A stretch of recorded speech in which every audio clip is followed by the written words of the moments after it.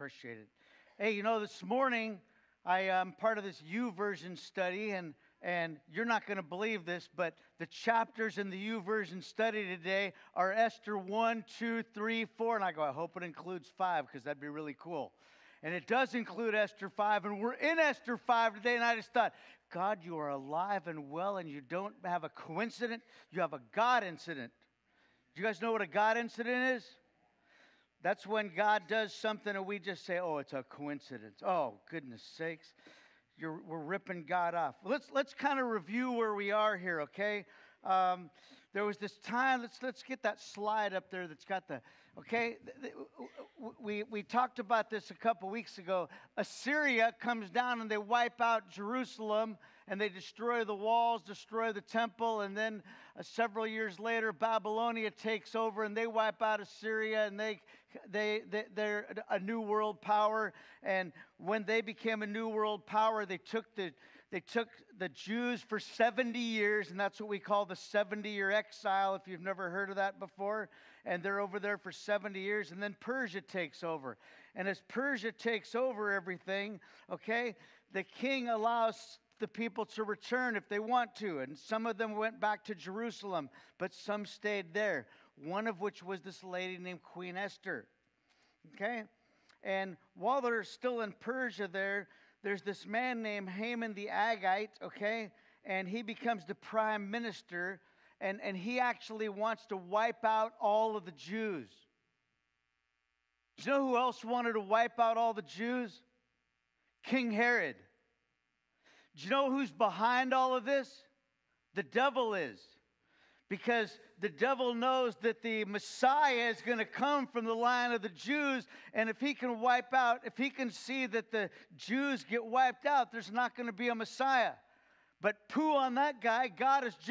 He's in charge. God is in charge everywhere.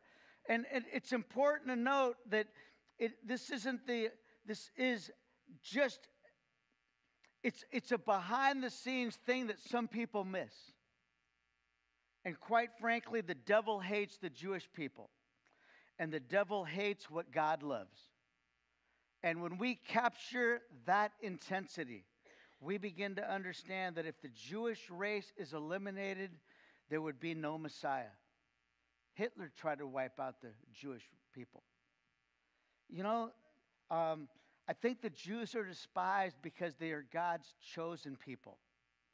And if you don't know this, there's jokes around the world that call the Presbyterians God's frozen people. Okay? I'm not really sure why, because we have heat in the winter and we have air conditioning in the summer, both. Okay? But I want you to know that through this time of Esther chapter 5, the character of Esther is revealed. Why is that such an important thing? Is because character doesn't just automatically happen, okay? She didn't all of a sudden get character. She's had it her whole life, and it just gets revealed. And I think that that's true of a lot of us. We have those moments in life where our character gets revealed. We get asked to do something, we say no. Well, that's with a bad attitude. Sometimes we say yes with a great attitude. Sometimes we step up to the plate. And quite frankly, those are times when our character is being revealed. Last week we talked about for such a time as this. And, one of the things that's probably very important to reveal is this, and that is that Jesus Christ is simply the greatest example ever of for such a time as this. He died for yours and my sins. How many of you guys have a lot of those? Okay? That's why they came up with adding machines and why they came up with the computers, so they could just multiply mine faster. Okay? Here's a bunch of signs. This just kind of brings us to today. Anybody ever had computer problems?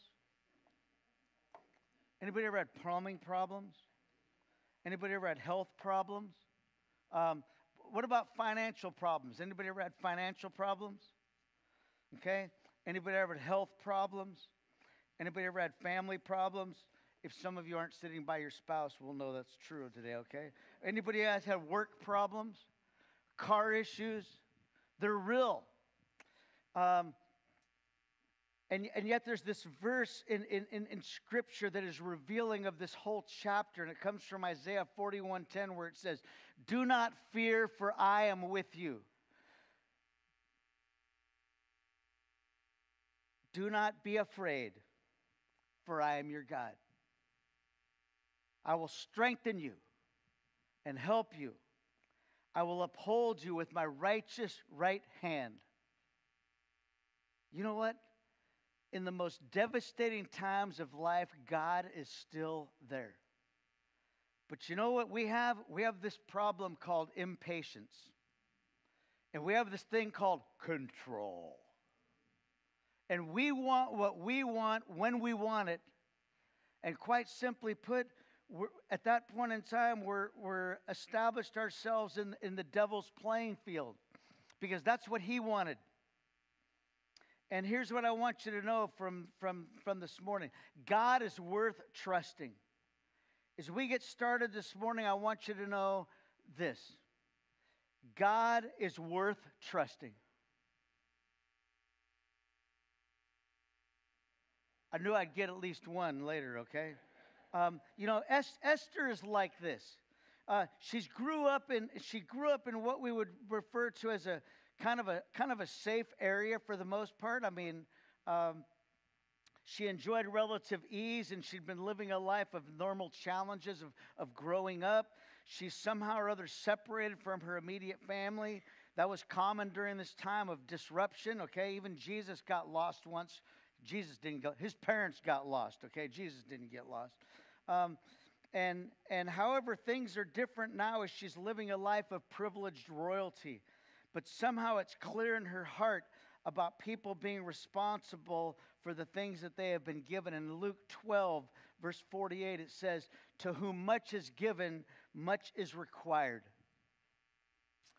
I don't know if that rings a bell for you or not, but the privileged people of the world have a greater responsibility for the things in the world.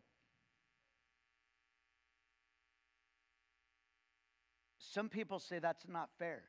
Well, it's not fair that you're privileged either. Quite frankly, it's not fair that you're privileged either.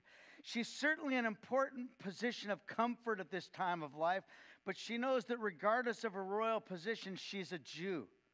And one of the great things that was pointed out to her last week is that, hey, if you don't, somebody else will, and your family will be destroyed anyway. How exciting, and yet what a risk. And we learn about courage here. And where does the courage come from? Courage comes from the one that she trusts. Quite frankly, you and I, we don't have enough courage to overcome the world without Jesus Christ. Why do I say that? Because there are challenges that are beyond our wildest imagination. Because the evil one is alive and well, and he's strong. For our struggle is not against flesh and blood, but it's against the rulers, against the authorities, against the powers of darkness in the heavenly realms, and against the spiritual forces of evil. How exciting for her, and yet what a risk. How exciting to be given the opportunity to stand up in front of everybody and say, "King, would you do something about this?" What a scary thing. You ever had your heart pumping because you got to go talk to your boss? Okay? You ever had your heart pumping because you had to go talk to the principal? Scary. Responsibility, yet that's something that we learn as a child. If you happen to have a chicken coop at your house and you send your child out to get an egg, and they're careless on the way back and just throw it at the dog, that's irresponsible. And we address that trying to develop responsibility, trying to give them a stronger character. If a child wants a dog and says to feed it, then that child needs to follow through. And you know what? Quite frankly, as a parent, when we say to our child, "Yeah, are you going to feed it every day?" and they say yes, quite frankly, if they don't, we got to show them. Some people say, "No, I'm just going to get rid of the dog." Well, that's actually teaching irresponsibility, because that's saying discard what you don't want to deal with. If your teenager's given a job at McDonald's and are responsible for cleaning tables and the garbage, they need to do that. And quite frankly, what a great place to learn how to work hard. And what a great place to learn how to work hard, where it might be in front of your friends. Because one of our greatest challenges in the world is, I don't want to be responsible in front of my friends. I want to be cool. If your son or daughter goes to college, they have a responsibility to study and do the best they can. That might be straight C's. And praise God if they're a C student and they're getting C's. And praise God if they're a B student and they're getting B's. And shame on them if they're getting D's and they're capable of getting A's. The point is this: each of these people that I've just listed are responsible for the task that they've been entrusted to. Is there a learning curve? Yes. Does this mean that they're a failure while they're learning? No. It means they're learning. In all of these, there's a training of responsibility that's taking place. Why? Because we're trying to put forth character inside of them. And the character that was inside of Esther was the character that was willing to receive these words.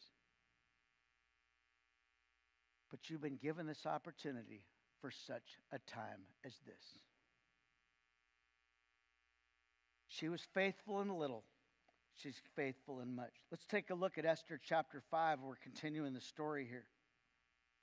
It says, on the third day, Esther put on her robe, her royal robe, and stood in the inner court of the palace in front of the king's hall. The king was sitting on his royal throne in the hall facing the entrance. When he saw Queen Esther standing in the court, he was pleased with her and held out his gold scepter that was in his hand. So Esther approached and touched the tip of the scepter. Men, don't try that at home. Don't try that at home. Verse 3. Then the king asked, what is it, Queen Esther? What is your request? Even up to half the kingdom it will be given to you. In other words, all that means is this: you ask for anything you want because I'm pleased with you. Verse 4, if it pleases the king, replied Esther, let the king together with Haman come today to a banquet I have prepared for him. Food speaks to any man, doesn't it?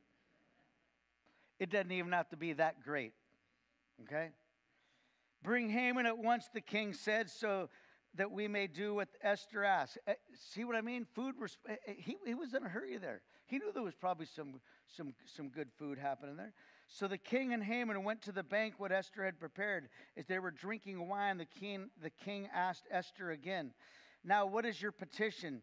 It will be given you. And what is your request? Even up to half the kingdom, and it will be granted. Esther replied, my position and my request is this: if the king regards me with favor, and if it pleases the king to grant my petition and fulfill my request, let the king and Haman come tomorrow to the banquet I will prepare for them. Then I will answer the king's question. In other words, wait. I'm going to get your curiosity up, and you're going to give me exactly what I want, because God is going to be working in your life for the next 24 hours. Anybody ever asked too soon for something? Huh? When you're a little kid in the store at Christmas time and you ask for every single present in the whole place? She knows what she's doing. Haman went out that day happy and in high spirits, but when he saw Mordecai at the king's gate and observed that he neither rose nor showed fear in his presence, he was filled with the rage against Mordecai. Nevertheless, Haman restrained himself and went home.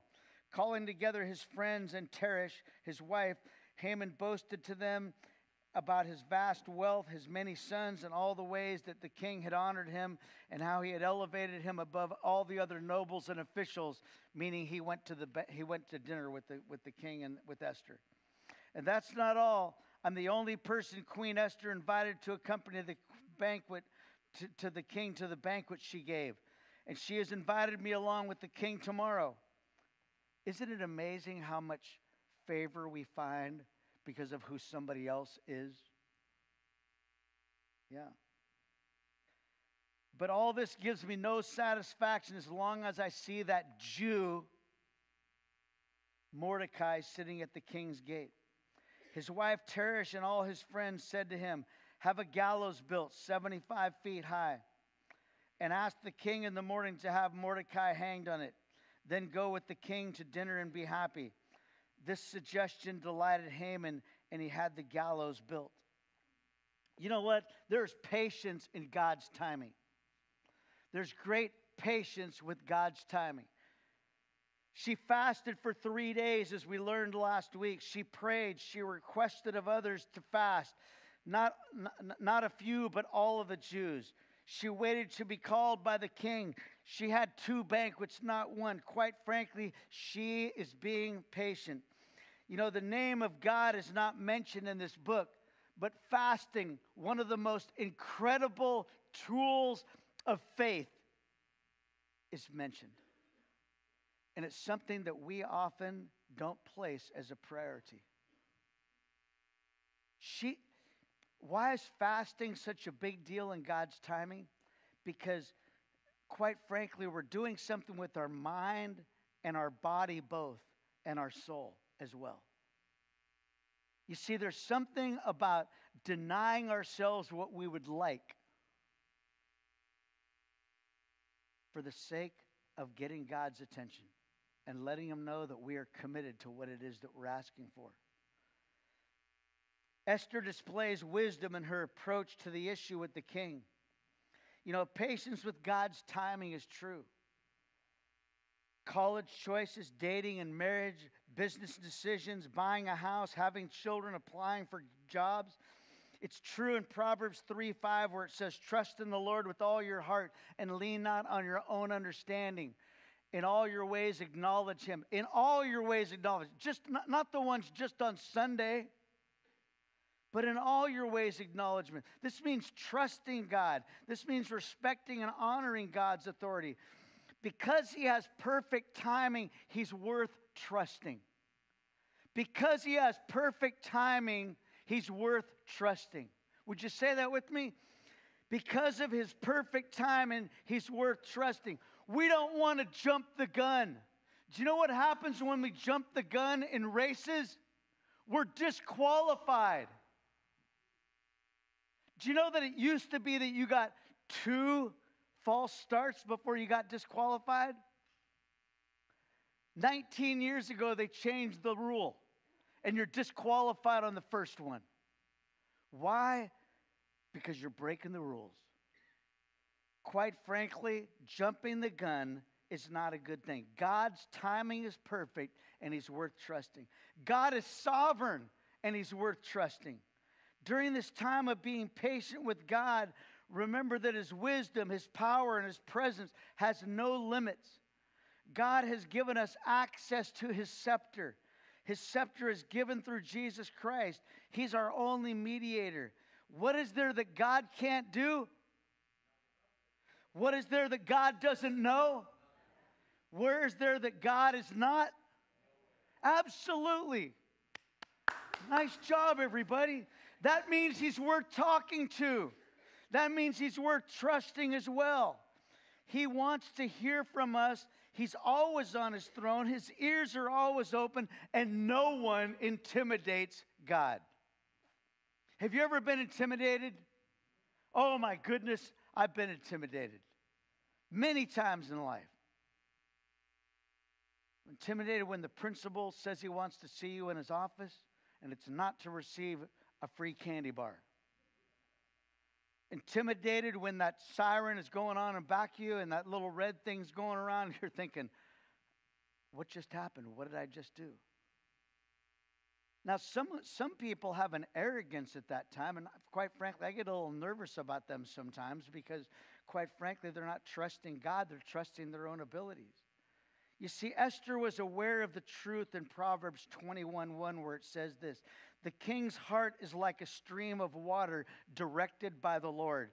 He guides wherever He pleases." He is worth trusting. What makes Him trustworthy is that there's nothing He can't do, there's nothing He doesn't know, and there's no place that He is not in existence. Through this passage, we learn this: our hearts should be prepared. All too often, our enthusiasm and our reactions are the leading element. This is where being casual gets us into trouble. But Esther has a prepared heart, and this comes because of the fasting that's taking place. I've never fasted for more than 24 hours, but I want you to know there's a good friend of this church, and he fasted for 21 days and drank water only. The second time he tried it, he got sick at about the 16th day. And I said, "How you doing?" And he said, I didn't know he was fasting. I said, "You don't look like you're doing well." And he goes, and this started happening. I said, "You've been fasting?" I said, "Because you look like you've lost some weight." He goes, "Yeah." He goes, "Because this is in God's hands, not mine." And I said, "What are you going to do for the next 5 days?" And he said, "I'm going to go home and I'm going to drink an Ensure." And I said, those things taste awful, by the way, okay? I'd rather fast than have Ensure, okay? And he drank an Ensure, and it was all he needed for the next 5 days. I said, "How many times have you done this?" He goes, and I don't remember if he said this is the second or this is the third, but I remember him describing the first one to me, and I said, "What drives you to do that?" And he said, "Because I want to seek the face of God with nothing interrupting my life." You know, really fasting is elevating our view of prayer. It's no little thing. It's not a small habit to be taken lightly. Prayer is not one of those things that we should skip doing. Moses was a prayer warrior. Samuel was a prayer warrior. David was a prayer warrior. Paul was a prayer warrior. Jesus was a prayer warrior. They spent hours pleading before God to do great things. I read about men like Martin Luther, who actually had a habit of praying several times a day at 9, 12, 3, 6, 9, and midnight. And he prayed for approximately an hour each of those times. Our hearts are prepared through prayer. Our hearts are prepared through an attitude of humility. And in Esther's case, it was prepared through the attitude of fasting. Simply saying, "I'm denying myself of all human stuff so that I can be focused on what you would have for me, oh God." Do you know another thing we can learn from this passage? You know the enemy hates those who love God. If you're a believer, hell lost another one. If you're a believer, the devil doesn't like you, and all he knows that he needs to do is distract you. You see, because the worst testimony in the world is one that's distracted. Whenever we're doing the Lord's work, those distractions become high. Issues like these things come up. Why does the enemy hate God, and why does he hate believers? Because he's prideful and he wants that power for himself. He's arrogant and he doesn't want to humble himself before God. He's jealous and he wants all the glory for himself. And Haman here is the enemy. His life is guided by the devil, and he failed to trust God Almighty. Do you know the people around you matter? At the end of the story, there's this little thought that Haman went back and talked to his wife and a few other people. He's surrounding himself with people that are encouraging him to hate the Jews. He's surrounding himself with people that are reminding him to think for himself only. Who we are around matters. You know, one bad apple spoils the bunch, and then a bunch of bad apples spread around wrecks a bunch of bunches. This is where accountability is so important. This is where transparency is so important. I encourage you more than anything in all the world to say this. Who is somebody that you can be completely honest with? Who's somebody that you can bear things to, knowing that they're not ever going to hold it against you, but they're going to lift you up in prayer? Who's somebody that you can go to and simply say, "I'm struggling, I need a little support here"? Who's somebody you can go to and just say, "You know what? I'm struggling with some thoughts"? Who's somebody you can go to and simply say, "Hey, Um, I need some encouragement right now. We all have a need for that. And quite frankly, most of us just kind of avoid that. Sorry, there's a little hair in my mouth. I apologize. What are our closest friends pointing us to? Are they pointing us to sin and recklessness towards the kingdom of God, towards selfishness and toward glorifying themselves rather than God, toward greed and a generosity of ministry to ourselves? Or are they pointing us towards the kingdom of God? Are they pointing us towards glorifying God? Are they pointing us towards advancing ministry? You see, our great relationship with our spouse and with our family should never be towards aimless wandering and careless responsibility. If you care enough about the things of God to get involved with His people and point them towards faithfulness, I ask that you would find somebody that you would trust and that would... There we go, I finally got it. That you would find as you find somebody that you would get into a life of encouragement with them. Here's the last thing. If you put all this together, you know what you and I need to do? We need to get a new scorecard. You know, in golf, they have this thing called scorecards. And the truth is that you're supposed to write on the card what you scored, not what you hoped to score. Okay?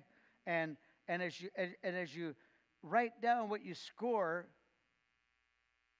maybe you should put a smiley face under that sometimes.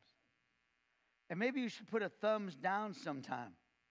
Or maybe you should put something that says, man, as I watched my ball go into that water, there was a big fish there. We need new scorecards. This is a true story, okay? I'll play golf with anybody, but don't tell me how to play. Because this is my goal. If it's a par 5, that means that's the designated score you're trying to get. My goal is to get on in 4 and have one opportunity to make par. I'm not a very good golfer, but that's my goal. Once I'm in back of a tree, I'm having a whole lot more fun kicking it out into the fairway so I can keep playing and be happy rather than try to get it around that tree, because that's not going to be any fun. That is ruining my experience. See, my scorecard is I'm looking for one par the entire day. If you're not a good golfer, that's a good place to say amen. Why? Because I decided a long time ago I'm not good enough. I don't have the skills with my hands. They're a little bit shaky at times. And quite frankly, I'm going to have a whole lot more fun if I change the scorecard. And you and I in life, we've been taught this, that the most important thing in a church is how many people are there. The most important thing in a church is how many buildings that church owns. The most important thing in a church is how much money is given. We must change the scorecard in our churches for success from great services and extra large gatherings to a deep transformation of discipleship over every person's life in our church. It is God's time for the church to redo her scorecard for success. Let me give you some examples. Have you trusted God more this last week than you ever have in your life? Then by golly, you got a par. You got a birdie. Are you trusting God and His promises more than ever before? Then give yourself a birdie. Are you giving more financially in faith to be used for missions and for God's work around the world? Then praise God. That's a wonderful scorecard. Are you giving more financially with your time as well than you previously ever did for the work of evangelism? Then praise God, you got a birdie. Are you encouraging and sharing about trusting God with other people? Not just in your family, but with other people as well. Then give yourself a birdie. Are you sharing and hearing more about changed lives? Are you sharing and hearing more about the work of God? Are you sharing and hearing more about lives being molded into Christ likeness? Are you practicing spending an obedient life in the way you live? Are you spending more time with the Savior than ever before? Then give yourself a birdie. Because God's timing says it might take a little while for that character to get developed. It might take a little while for there to be a transformation in your life. You know, God takes the impossible and he turns them around. That's really what happens in this. There was a sailor who had a wreck at sea. It was a devastating situation. He ended out on a deserted island. As far as he knew, he didn't know if it ever had people. And he found a way to take care of himself. You see, he was the only survivor from that ship. This is a true story, by the way, okay? And he built for himself a little hut right next to the water. And he found a certain level of joy in going to find fish to eat, going to find fish to catch, trying to catch some birds. And one day while he was out, he had actually created a little fire inside of his hut. And while he was out looking for some things to eat that he would catch, he came back and his hut was on fire. And his whole life flashed before his eyes, and he said, how could something so devastating happen to me? And in his frustration, he was crying, and he ended up falling asleep. About 5 hours later, his ship came. And he says to the captain of the ship, he says, how'd you guys end out here? He goes, well, we saw this fire and the smoke, and we knew there had to be somebody there. God takes those things that are falling apart, those things that are alive, and he's there. Can I remind you of something? You ever had car issues? Maybe it's time to look to God. You ever had burnt popcorn problems? Hey, maybe it's time to look to God. You ever had broken bones? Maybe it's time to look to God. You ever had dirty clothes? Maybe it's time to look to God. You ever had these kind of challenges? You ever had problems with health? Then turn to God. You ever had plumbing problems in your house?